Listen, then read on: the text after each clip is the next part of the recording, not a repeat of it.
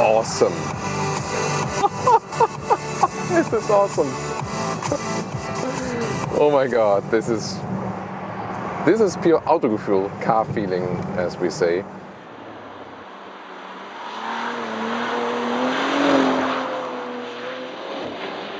The Bentley Continental GT Speed, supposed to be the sporty pinnacle here at Bentley, as coupé or convertible. Enjoy it together here with us. Let's go! This is Thomas from Autogefühl calling out from an hour outside of Rome, here from the Italian countryside. So beautiful, and also with a beautiful vehicle here in the Speed version with a blacked out front grille for a more sinister look. Beautiful round retro headlamps and also the turning indicators in the very same style. Here then in the Speed version also with a black ring around it. The length is at 4,85 meters or 191 inches, and you can see that even the convertible has this kind of coupé styling, and beautiful with the grey color and the grey soft top convertible.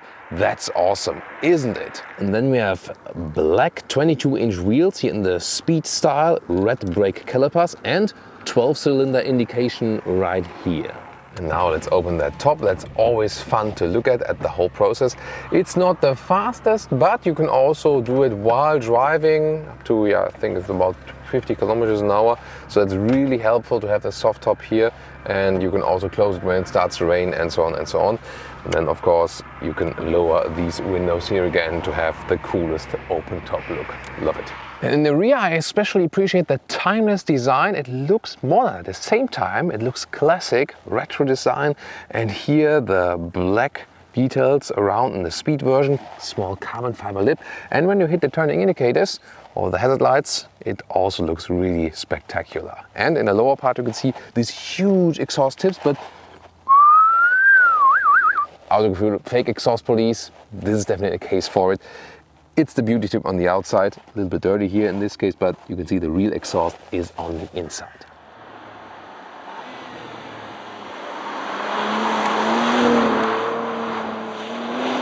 There is also a racetrack feature to come with the coupé later on. This will be very exciting. If you look here in comparison, convertible and the coupé from the front, it's quite similar, but of course in the side silhouette, definitely the coupé is even more beautiful, at least to me. Tell me what you think. Yeah, but then again, when you can open the top, that's so tempting, isn't it? Okay, can we take a moment to appreciate this shot? You see that small orange convertible in the back there? It's not a model, it's a real one. And then, yeah, what do you think here about the orange color? It's striking as well, isn't it? And this 3/4 from the rear is also very beautiful perspective here then for the coupé. You can see here, there's the rear spoiler, a retractable one.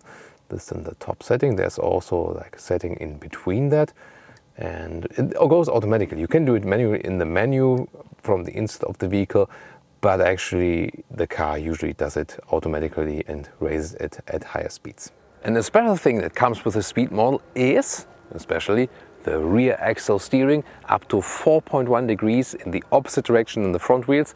This makes the car so much more agile at lower speeds. We will also experience that in our driving part today. And we also have different exhaust tips, because here we have the Akrapovic exhaust, and let's take a look inside. Oh, also a case for the Autogefühl fake exhaust police. Well, the air does go through, but yeah, what do you think?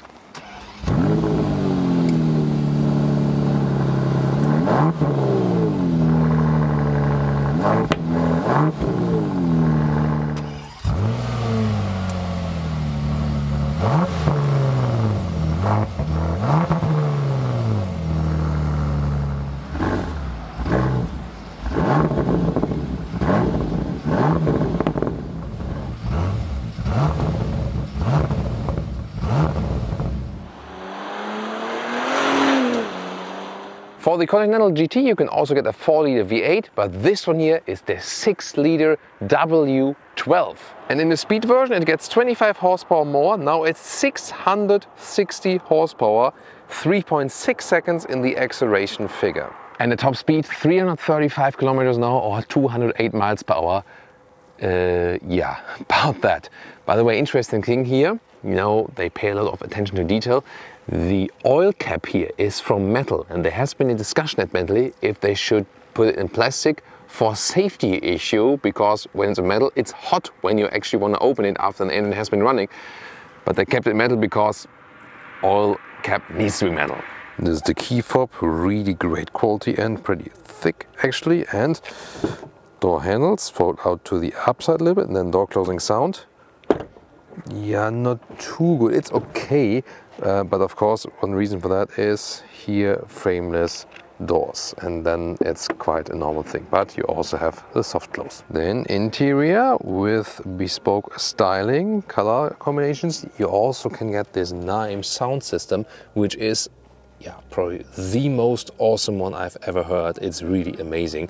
The Speed has the special entry badges here and also sporty pedals, and it automatically comes here with an Alcantara steering wheel. That's awesome. Better grip, more sportiness, and also Alcantara here at the dashboard as well as in the middle part of the seats. So Bentley is also going sporty and also more animal free. They're developing new materials alongside also to as a leather replacement.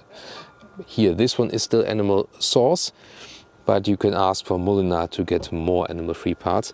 But here, definitely with the Alcantara seats, I think it does the car very well. It has a younger appearance than overall. And did you know, by the way, while customers in US and in Europe are more, traditional Bentley customers, in China, the average customer age for a Bentley customer is 35. That's astonishing, isn't it? Here, seating position, actually quite sporty. From the ergonomics, I think it's good, but not excellent. I mean the base seat ergonomics. So to me, it could be a little bit more suitable for tall people. I still have enough headroom in here with 1.86 m or 6'1", but long-term comfort from the seat ergonomics, I found better like with Volvo or with Audi, for example, and not with Mercedes actually. So at this moment here, Volvo and Audi and also BMW, they offer the best ergonomics, I think. And recently even, in the Opel Astra it was great, but I think manufacturers need to pay more attention to the ergonomics of the seat rather than just focusing on if they're plush or not. What is clear is that with the Alcantara surface, it feels even softer, it's cozier and not cold in winter times. And also, thinking of sporty driving, you're just being kept better in the seat actually while driving. When you take a seat here, so many beautiful details. I love the mix of analog and digital. Look at that here, metal knurling buttons here at the steering wheel. One button with nice clicking sound for the steering wheel heating, left side as well. But then we have the digital instruments, for example, and there you can, for example, also have the map inside, so that's pretty helpful. Not from CarPlay or Android Auto though, just when you use the car internal GPS. And then once again these analog instruments, like how you close the vents. And this resonates so well because you can still feel, you can touch something, and it makes a connection between you and the vehicle, and the vehicle seems to be more alive. Here also these gauges, look at that. Classic gauges, you can have this view then, also this in the compass, but you can press a screen and then it turns like this, and then you have that screen. This is a very beautiful solution, so you can indeed have both worlds. When this happens, when you press the screen once, it always switches between the monitor and here these gauges. But when you actually press and hold this button, then woo, ta-da, and you have a completely clean look. The analog lock should not be missing, and more again these valve closers and openers for the vents. And you still have here also buttons, for example, zooming in and out the map, and here for the volume. I love that. I like to have separate buttons for that. Also then here with the climate unit, clicking sound, temperature control, easy while driving. Also separate buttons here for seat heating and seat cooling.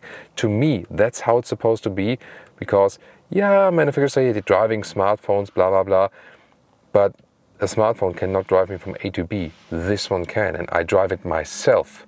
When we're all autonomous, put 10 screens, whatever. But as long as we drive cars ourselves, I just want more than just screens. I want buttons to press, I want dials to turn and everything, and feel that the car is actually, present.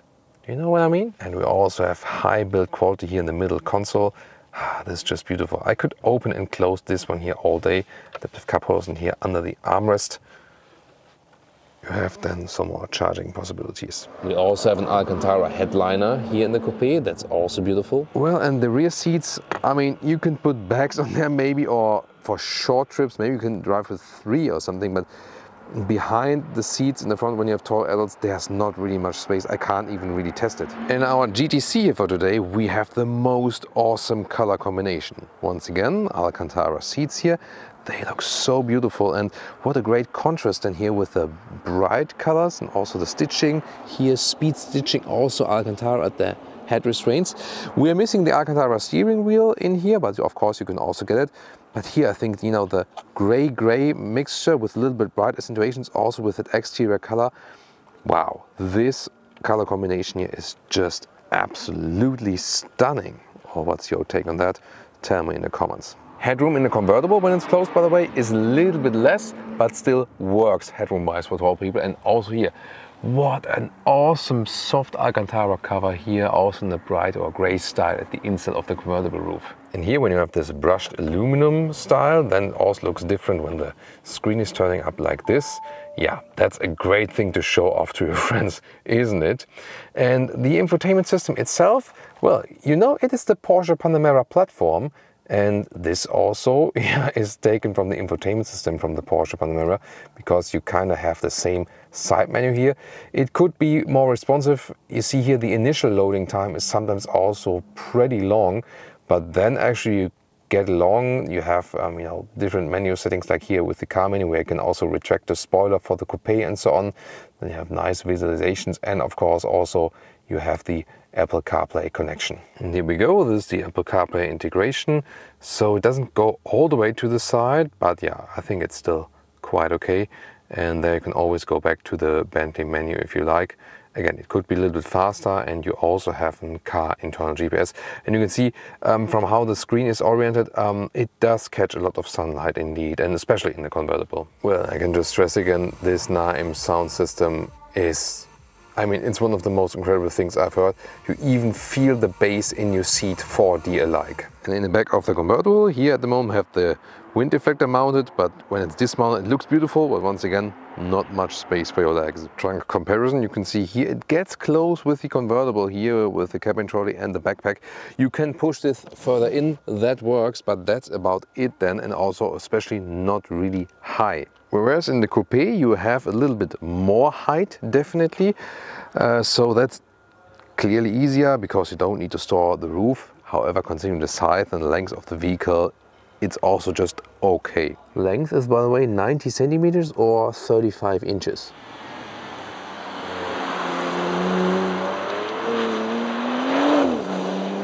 All right, Vallelunga Racetrack in Italy, let's go.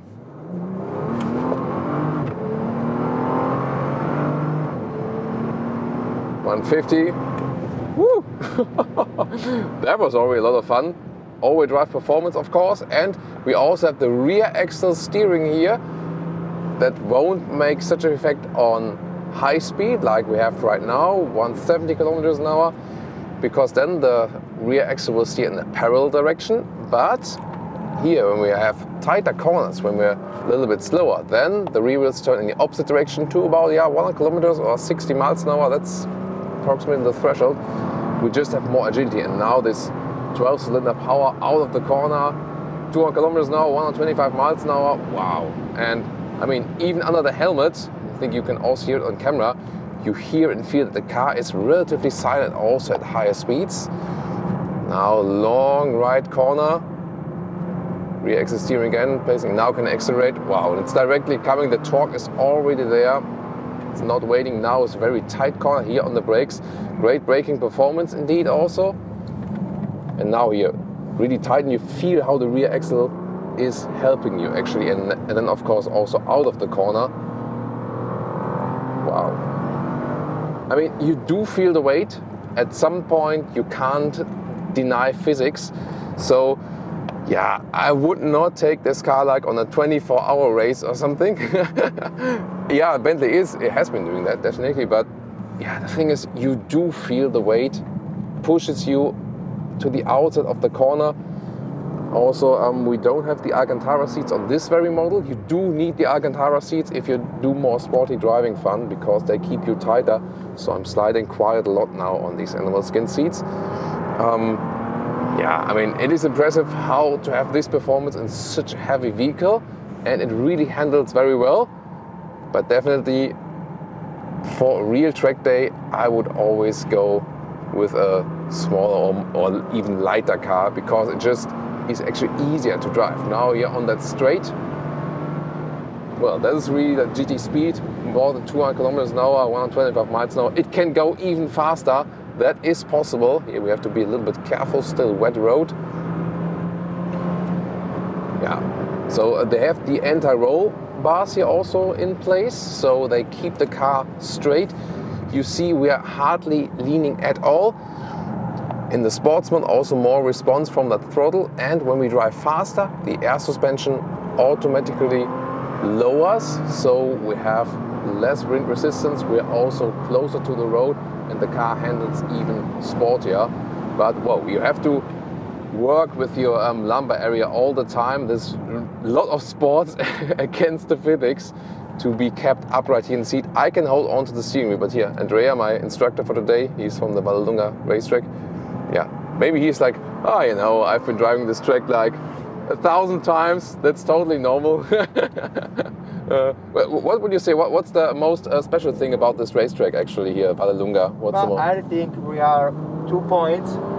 One very fast and one very slow. So this is the special. Okay. So the mix of really fast and really slow. Yeah. Really famous this racetrack here, and yeah, we know that especially our Italian fans. Greetings to all of you guys. I know you love motorsports, you love racing, and yeah, that's why we also have this racetrack piece here for you today. So for me, the finding is, yeah, for everyday racetrack experience, the car is too heavy. Can't deny that, but the finding for the driver, which will probably not use the car on the racetrack but on the normal road, is that rear axle steering works very well, makes the car even more agile and even more fun.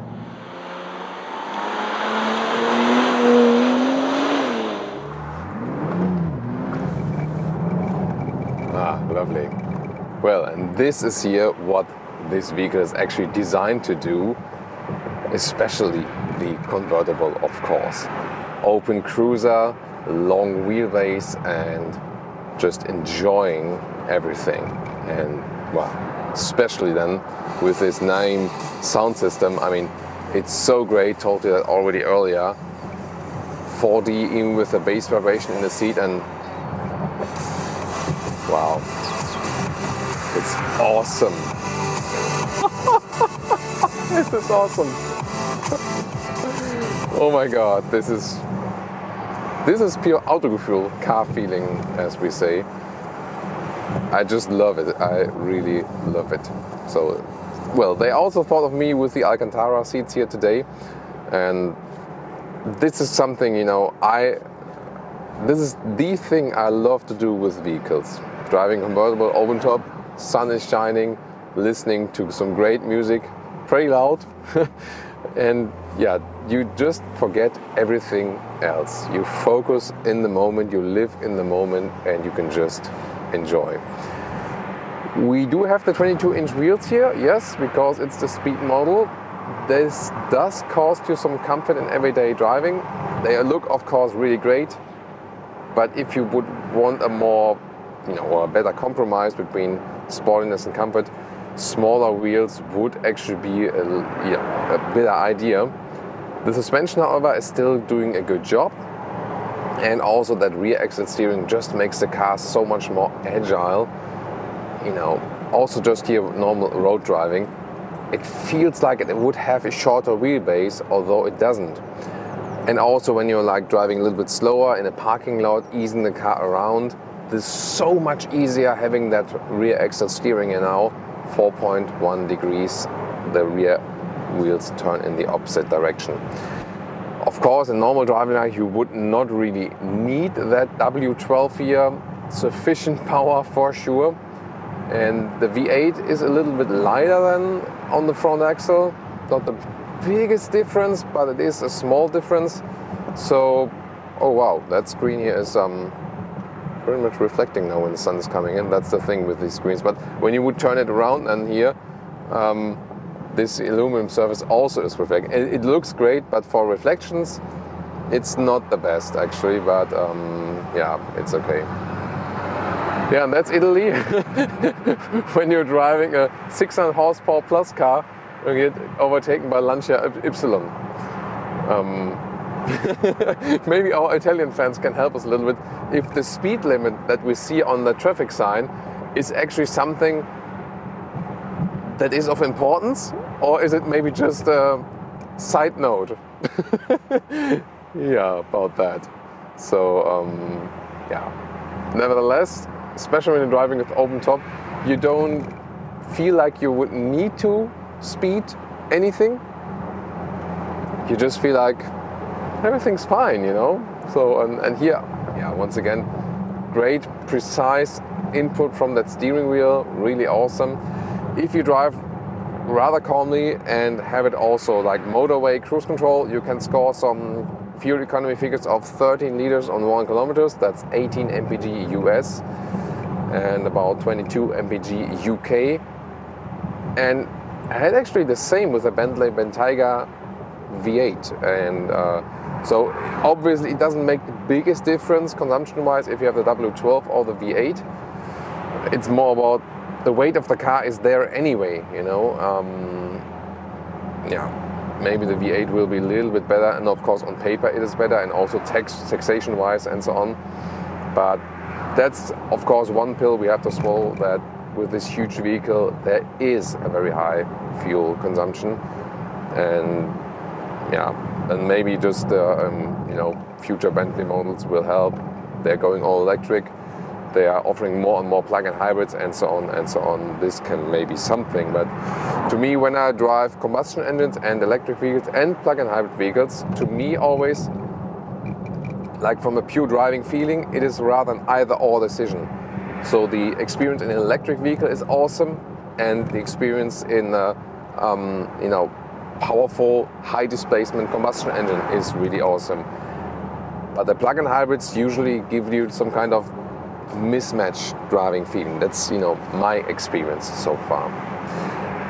Here with 70 kilometers an hour, you can easily drive it. I have the big wind deflector mounted here that you see, you know, my hairs aren't moving at all. So very good as for the wind features here, driving open top. And since it's a great soft top with multiple layers, you can also drive it at higher speeds with closed top and won't have big difference to the Coupé. The Coupé will be more silent at really, really high speeds. You know, that's actually the thing. So, and of course, when you're just cruising, you don't hear too much, but at the same time, you can always go. I was actually in sport mode, it still felt like cruising. So when you're in sport mode, you can here also shift down the pedals, and then, yeah, you can always have then this wobbling sound. You can go back to the Bentley driving mode, then the suspension is also a little bit more forgiving. Here, you know, just an hour outside of Rome, we have a lot of bumpy roads indeed. So yeah, once again, 22-inch wheels, not the best idea indeed, but the suspension here is doing a great job. And yeah, once again, feedback from our Italian viewers wanted. Is that normal, the road conditions here? So yeah, you know, everyone is annoyed by bad roads, but just to ask you guys, is that actually normal? Oh, here's now a little bit better, but I've seen a lot of destroyed roads actually. Yeah. So this is one of the convertibles to enjoy life with actually, and really glad they're also moving more into sustainability direction and also alternative materials, beginning also here with the Alcantara, and also more news to come from that from Bentley side very soon.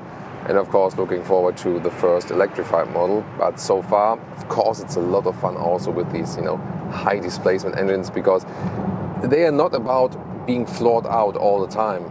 Of course you can do it, and you see it also works on the racetrack, but it's more about you have the power in the back of your mind and you drive it at very, very low RPMs, and that kind of brings the calmness. So in this case, rather big engine to bring more calmness.